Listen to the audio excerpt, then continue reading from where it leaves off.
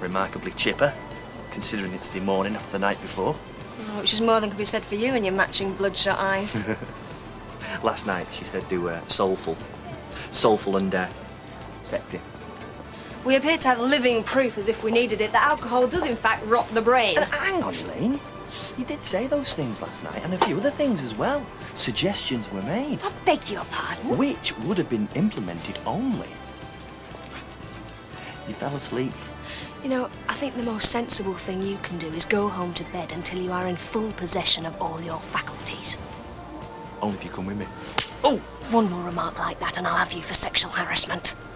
What the hell was that for?